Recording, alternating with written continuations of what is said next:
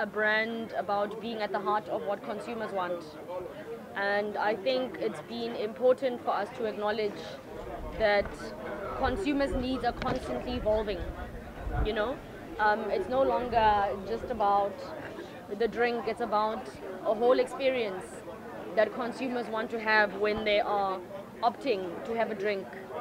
And what's really interesting is, our strategy as Guinness going forward has always been, how do we celebrate the fact that the Guinness liquid is such an amazing brand. It's got so many different flavor notes, so many different taste notes. In fact, that's what inspired the name, Taste Notes. So we said, people speak about Guinness and use terms like it's a bold taste, it's distinctive. It's not a taste that's for everybody. It's a bittersweet taste. It's got smoky hints.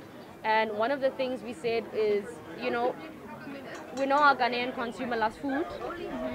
So how do we start to give consumers more of what they want? And that's what really inspired this. We said, let's take the staple food that consumers eat.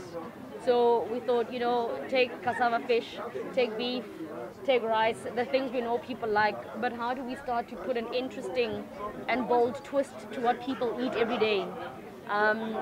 Sometimes food that we eat every day can be a little bit boring and the same thing every day. So how do you start to take that and really delight people, bring something different to it? So we partnered with YOLO Group, who are the guys who own like Coco Lounge and Urban Grill and Santoku, and brought in their chef and said, if I give you some Guinness, give me some ideas of really distinctive flavors, taking staple foods that can make this a different experience for consumers. So if consumers are considering having a drink, most people when they drink, food goes along with it. So how do we start to match that pair together and make it an interesting experience for people? And honestly, that's where the whole idea for this came from. And so we thought, consumers want to experience more than just drinking every day. Consumers are starting to look for more and more different occasions and events to go to. People want to come to an Accra Food Festival, they don't always want to go to a bar. And so as brands, we have to step up and start listening to what our consumers are saying they want and start giving that to them. And so that's why we are here today. So we've created some interesting cocktails, some interesting food, everything is infused with Guinness.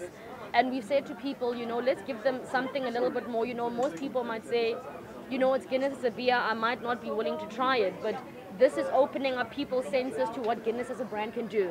Obviously, you always look at what are you going to do that becomes about growing your volume and growing your market share, but on the other hand, I also believe it's about making sure that you're building your brand equity.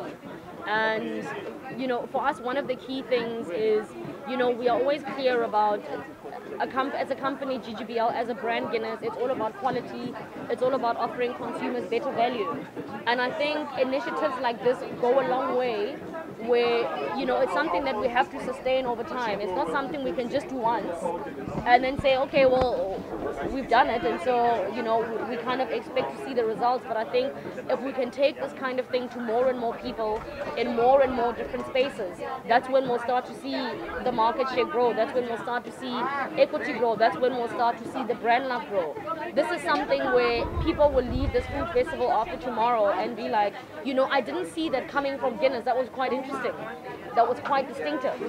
And I think that's where, as we start to drive that more and more, that's where we're going to really start the share gains start to grow from that.